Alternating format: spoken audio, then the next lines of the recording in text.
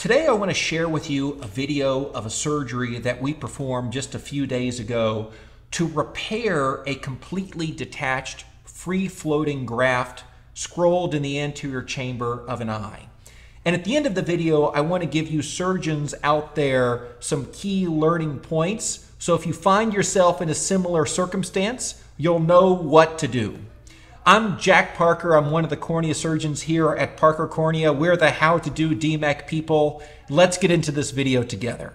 So here's the patient on the operating room table just a few days ago.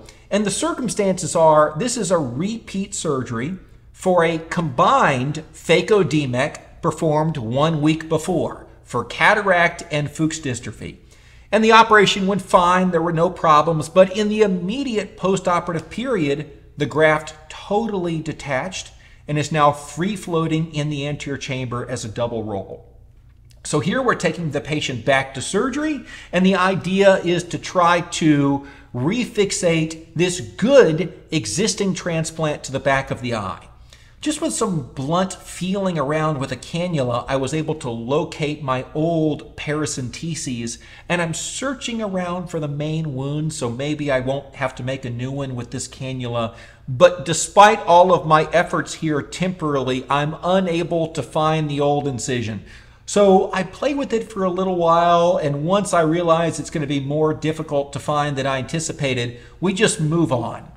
And the strategy here is going to be to stain the tissue in the eye with trypan blue.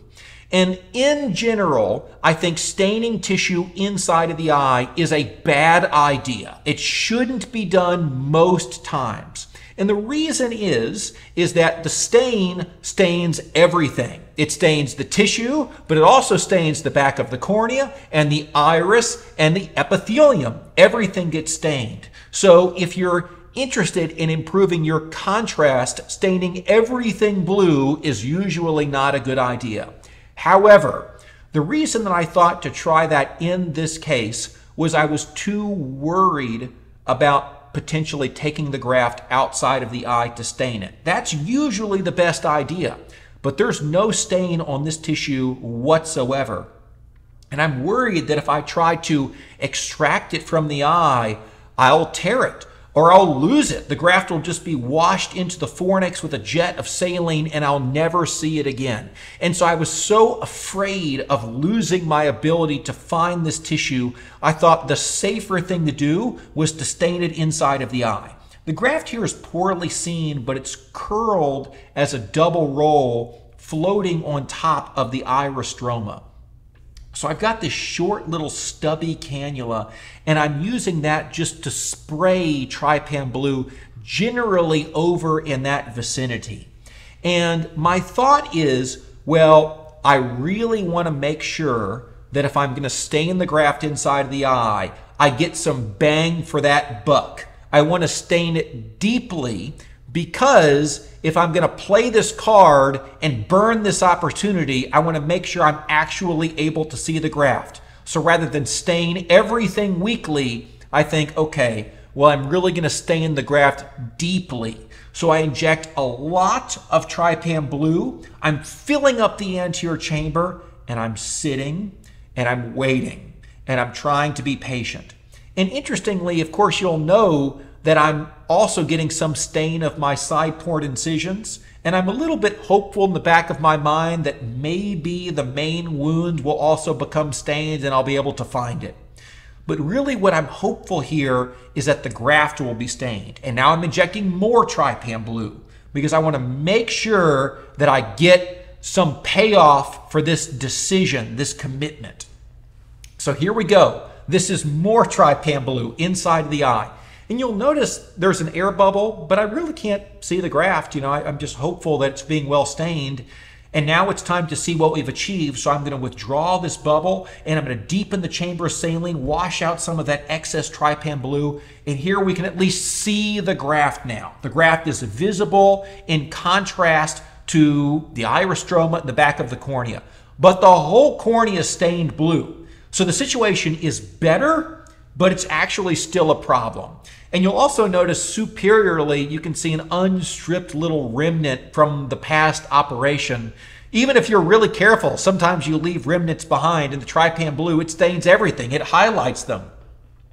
So that remnant is sort of flapping around. The graft is rotating in the eye. And now I have to decide what to do here. Okay, so what's the plan? Well, one thing that I'm going to do is I'm going to make a main wound. I'm going to use a keratome to make a new primary incision.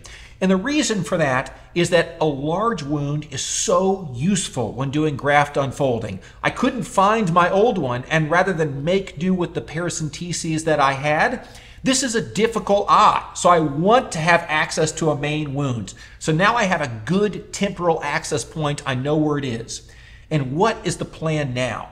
Well, really, what I'm trying to do is figure out how the graft is curled in the anterior chamber. And it is the same color as everything else in the eye, the back of the cornea. So the way that I'm trying to assess it is with motion.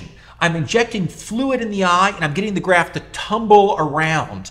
And the reason is when the graft is flipping and floating, you can catch sight of the edges of the tissue.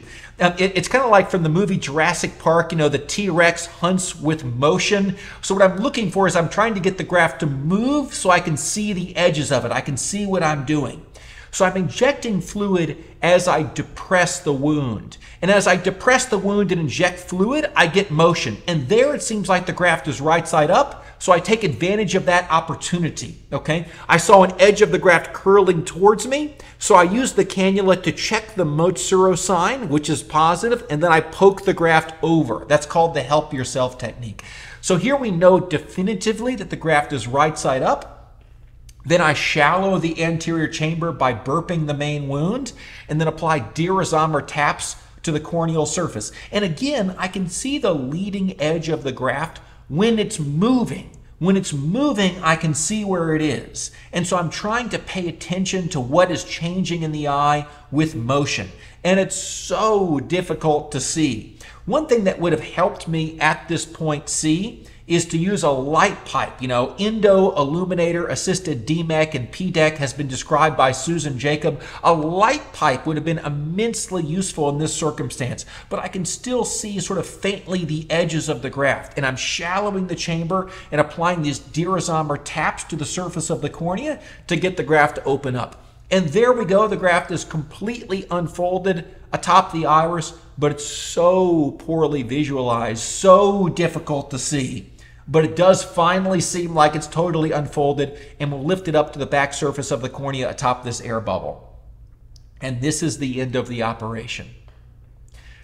So this was a learning point operation for me. You know, this is not a surgery that we had done before. Normally, when you have a graft that is totally detached in the immediate postoperative period after DMEK, it's because the graft was implanted upside down or there's something wrong with the tissue. But in this case, the graft was applied right side up to the back of the cornea. It seemed like good, healthy cells. So we had this unusual circumstance of a healthy graft floating around inside of the eye that we couldn't see, and we had to decide what to do. Do we just take it out and replace it with a new tissue, or could we use this old tissue again? The way that we decided to go about it was staining the graft inside of the eye, and I think that it worked, but it made the surgery much more challenging than it probably could have been. It made graft unfolding much harder than the original surgery was because our contrast was so poor.